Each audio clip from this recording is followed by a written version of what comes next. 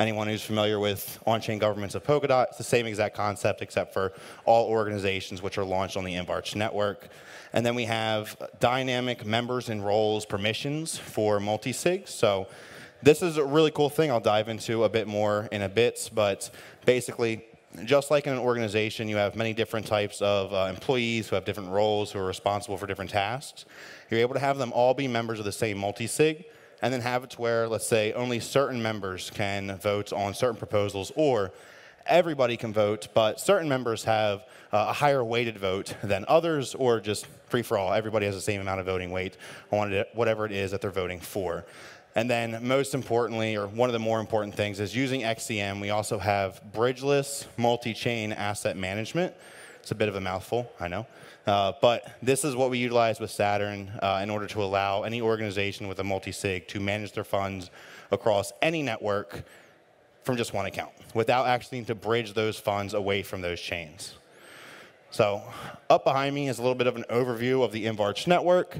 There's several different components in which we focus on. So one of them is, as I mentioned, multi-chain accounts. So utilizing our Saturn multi-sig protocol, it's the ability for a single multi-sig account, which can then be the base layer for any organization or any DAO, to be the only account that's then needed to operate and navigate, manage assets, use those assets, use dApps across all of Web3, all across the new internet. We also have multi-party computation, which we're going to be throwing into the mix. We're going to have a TSS, or threshold signature scheme protocol. And this is us kind of taking advantage of the unique opportunities of building on Polkadot. Building on Polkadot, we don't have to worry about the security bits.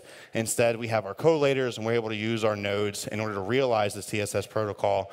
With multi-party computation, then we have off-chain signing. And then with off-chain signing, you can have a multi-sig or a DAO that's deployed on the InvArch network, secured by Polkadot, which is able to then generate and fully control a native account on Bitcoin, Ethereum, Doge, Solana, some chain someone just made 5 minutes ago. It doesn't matter. We also have, as I mentioned, DAO Staking. We have NFT 2.0 technology. Anyone who's familiar with Remark, they're very similar. There's like Unique's Palette V2. And this is composable NFTs, which can be used for a myriad of different use cases. One of them being, which we're particularly interested in, is on-chain reputation systems. We're also looking to explore IP assets on-chain. So the ability using NFTs for content creators, whether it's an artist, a musician, or even inventors, architects, to store their IP on-chain, license the IP on-chain, and then facilitate tokenized licensing right over the InvArch network. And then, of course, there is DAO governance. This is very important. This is a layer that individuals or organizations are able to apply over their multi-sigs in order to determine essentially the business logic for their DAOs. And then last but not least, one of the things that we're going to be doing kind of near the end of our development roadmap, or at least our immediate one, is having smart contracts on the InvArch network. And the reason for having smart contracts is that individuals can kind of launch customized business logic for their DAOs or for their multi-sigs, and just, allowing themselves to continuously add to the network in that fashion beyond just, runtime upgrades. But the really big thing I'm excited to talk to everybody about is the Saturn multi-chain multi-sig. Damn, I'm sweating a lot, I'm not going to lie. But, the Saturn multi-chain multi-sig, it's I don't know, it's kind of a big deal, I think, a little biased. So multi-sigs today, the issue is they're very fractured. So for one, let's say we're talking about Gnosis Safe. They're kind of like the big dog in the game right now. They have over 50 or close to 50. Markets are pumping a little bit, so I think $50 billion of assets under management. But they're also reliant on blockchains that have an EVM. No EVM, no Gnosis smart contract, which is, obviously, that's a barrier of adoption. Even if they do, even if you're just looking at Ethereum, Ethereum and its L2s, Ethereum, Arbitrum, Optimism, ZK Sync when that comes out, they all have support. You can have Gnosis safe contracts on those chains, and let's say you deploy them on each one of those chains to manage your assets, they're all fractured and separated. So there is no way currently to realize the ability for you to just have to manage one multi-sig if you want to navigate or utilize, manage your assets on multiple networks. kind of annoying, especially if you're an organization and you have different members, different roles over your multi-sig. If you want to go and make a change on one network, you have to go and make a change and submit a proposal and pay for that too, all the transaction fees on every single one of those networks. So whether it's 3 chains or like 50 chains in the Polkadot ecosystem, that's kind of a pain in the rear, which is one of the things that we look to solve. And also when you look at things such as like Fireblocks or Copper, they are very limited. They provide a custodial, multi-chain asset management solution. However, it's at the rate at which they're able to support other chains, if they even decide to. Someone from Arbitrum, or close to Arbitrum, just yesterday told me that they quoted Arbitrum $1 billion to provide support, whereas we can give that to you for free, man. So really big difference in that experience. It's not ideal at all. It's burdensome. With Saturn, it completely changes the game. So like I said, Saturn it's one multi-sig, any blockchain. It's able to service any blockchain regardless of whether it has a virtual machine. Regardless of, like in the Polkadot ecosystem, it has the pallet proxy, multi-sig and pallet proxies. If the chains don't have those, then they're not able to get multi-sig support from current solutions that we're seeing. While they are great, again, they're limited by the back-end technology, which is the existence or lack thereof of these pallets. And then, again, one deployment is all you need. If you want to go ahead and say you're a big organization or a big community, or you're Chaos DAO, and you are participating in governance across multiple networks, and you have members who are responsible for voting on these matters, if you want to make a change, like I said, it's a pain in the rear. But with Saturn, you just need to make one change. One change and you're good to go. And in that sense, it's also very cost effective. Even differently, though, from this one multi-sig, like I said, with those members, let's say you have members of Chaos DAO or any other organization that are participating in on-chain governance, or even it's just in a company and you're making decisions, you can separate roles so that only certain members can have, let's say, a voice, when it comes to matters over certain networks. Let's say you identify people who are rather enthusiastic and knowledgeable about certain networks, then you can allow them to be experts within that domain and allow them to have more influence and more voice versus just kind of a hodgepodge of everyone. Or not, you can do whatever you want. That's the beauty of Saturn, is it's very flexible. If you want to make changes later on, you can do that. If you want to add or remove members, you can do that. As far as so let's say social recovery, you don't have to worry about a seed phrase either. That's the really beautiful thing. If you're an individual, you can have, let's say, an individual just for you, you like the security, you can have 3 accounts on there. You never lose the Saturn multi-sig seed phrase. There is no seed phrase. You simply, by having the accounts that are connected to it, you'll always be able to access the multi-sig. If you lose access to one of your accounts, then all you have to do is have a proposal where you vote to remove the one account, and then you add another one, and you're good to go. Very, very simple, very seamless, very dynamic, and something that a true organization would need if they're going to be feasibly operating on-chain. So behind me, you can kind of see a little bit about Saturn. What I really like, again, is, as I've mentioned, I'll sound like I'm beating a dead horse here, but it's one multi-sig, any blockchain. It's just going to make everyone's life a lot easier. Whether you are a VC in the space, and we have like 40+ chains on Polkadot alone, even more when you consider Kusama, you're able to have just one multi-sig to manage all of your assets. One multi-sig to then use your assets and navigate and use dApps across the ecosystem. If you, let's say you have a multi-sig that manages native dot on the relay, but you want to send it over to HydraDX and you want to perform a swap there to get assets so that you can send to another chain to go stake those assets, you can do that all through one multi-sig. And using Saturn and Saturn Gateway, which is a UI that we're building, we're also producing an XCM transaction builder and bundler, which is going to allow you to essentially build out a transaction flow across multiple different blockchains, bundle them together into essentially one proposal for the multi-sig, and then execute that. And if it's something that you believe that you'll reuse, you can save these bundled transactions as widgets within your multi-sig for easy redeployment in the future. Again, just making the lives of the users just that much easier. And again, especially if you are a business or a power user, so to speak. The big thing, though, is, here we are at Polkadot Decoded. This truly is something that we couldn't have realized anywhere else. Like, this is, only on Polkadot. It's a very great hashtag. I'm a fan. But it's more than that. It's a fact. Without Polkadot, without the ability of leveraging XCM, without the shared security being provided to us, this isn't something that we would be able to realize, at least nowhere near as easily. Probably be a real headache. And again, I don't really think that we'd be able to do it, not the way that we are. We certainly wouldn't be able to do all of this and then also provide gasless transactions for users so that an organization, those members aren't paying fees for every single decision that they're voting on. It's kind of a big deal to us. Without Polkadot, we wouldn't be able to realize any of this. So again, from the security that's being provided, we don't have to whip up a validator set. We have collators. Our nodes can be used for a TSS multi-party ownership protocol.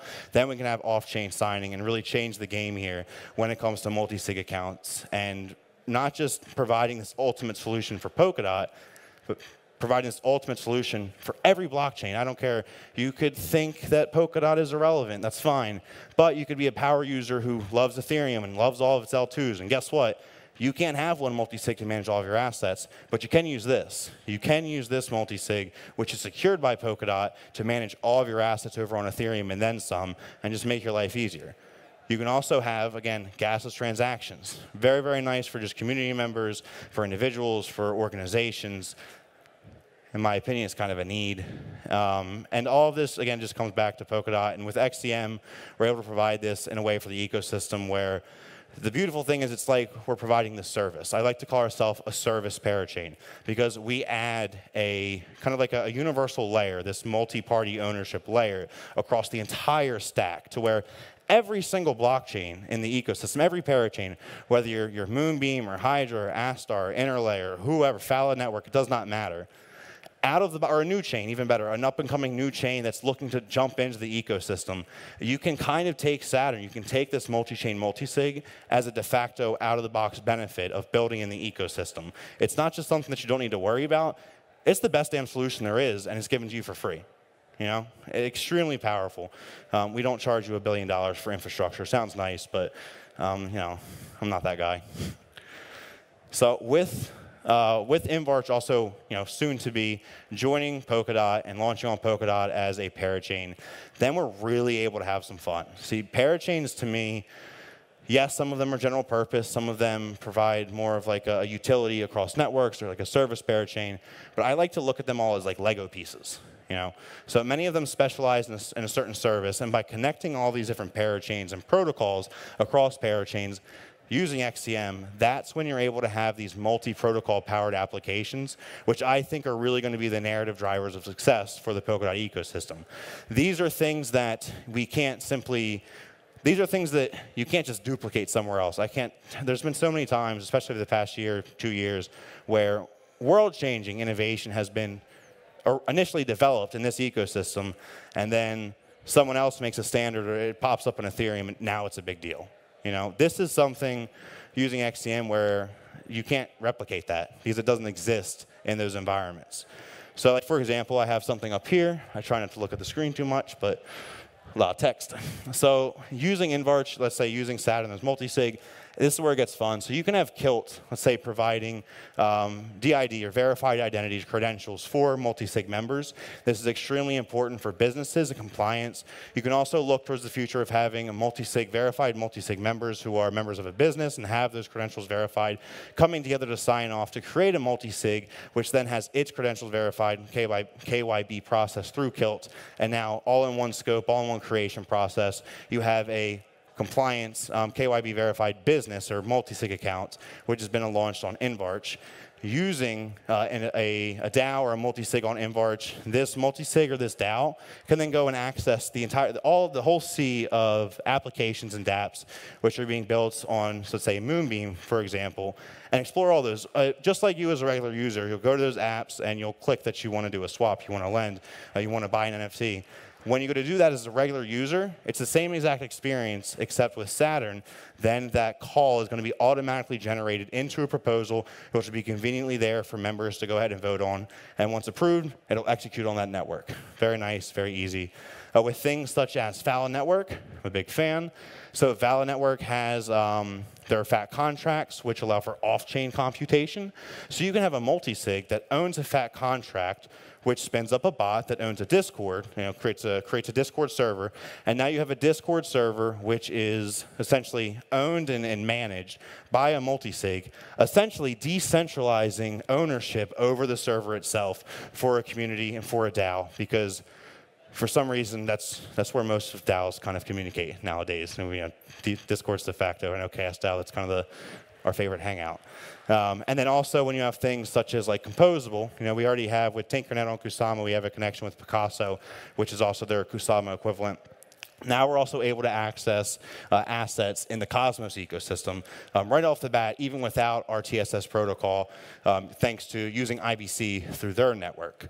And again, this is just one of the very unique and powerful things of Polkadot is as each one of these chains build and they provide these powerful tools and these protocols, the number of things that we're able to achieve, the number of services that we're able to realize, they just grow exponentially.